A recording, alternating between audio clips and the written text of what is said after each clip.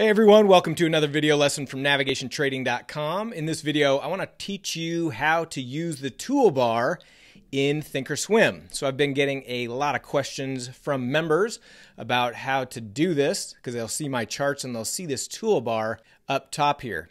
So to start with, what I'm using this for are different styles of charts. So you can see kind of my go-to is looking at a 3-month chart on the daily time frame, which is what this is. Sometimes I like to look at it as a 1-year time frame on the daily charts. If I want to check out what's going on intraday, I've got a 2-day 5-minute, so I can just get a quick glimpse of what's going on intraday. I've also got a year-to-date percentage.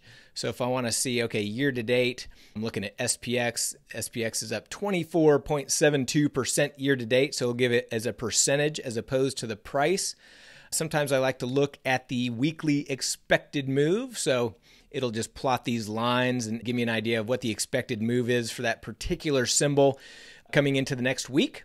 So what all these are considered styles, okay? So if I have this chart layout, I've got the implied volatility indicator, I've got just a 9-day exponential moving average on here, no better reason but just to see kind of the short-term trend of what the market's doing.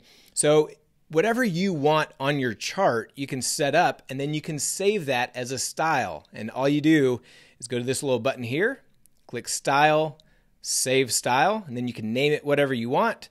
And you check the box, Include Patterns and Study Set, and hit Save. I've already got saved, so I'm not going to do that here. You can save any style of chart that you want.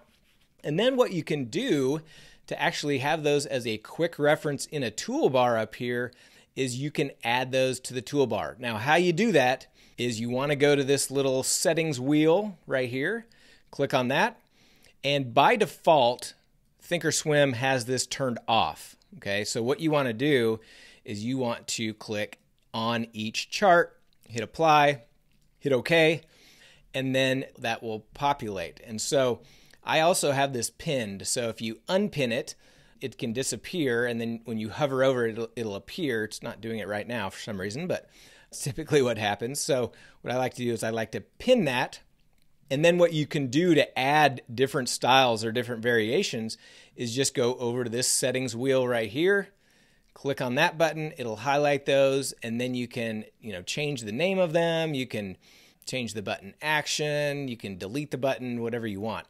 Most likely what you'll do to begin with is just add buttons. So if you want to add a button, and let's say there's some specific drawing tools that you want to always use, you can add those if you're a Fibonacci person, or if you want to draw ovals or arrows or text or whatever you want, you can have those drawing tools available.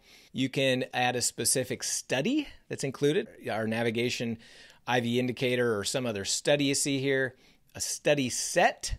You can look at different study sets that you've already added, or as I just mentioned, what I use this for is just the styles. And so I save my charts in different styles.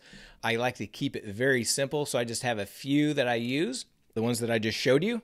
And so you can have those styles there. So you can add a button for any of those, and then those will appear right here for quick reference. Once you hit done and you add the specific styles or study sets that you want, then you can simply click between them very easily, and it makes it a little more efficient from a time perspective.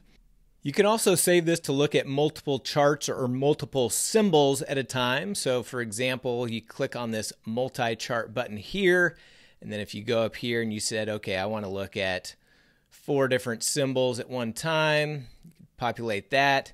You could type in, okay, I've got SPX. You could type in, let's say, RUT here. You could type in NDX, so you're looking at the RUT, the NASDAQ, and the S&P, maybe the Dow, DIA. So you can take a look at different charts at the same time. I prefer to typically just look at one at a time, and so that's how I have my chart set up. But you can save really any study set, any variation of kind of a chart display that you want, and then have those set up right here for easy access.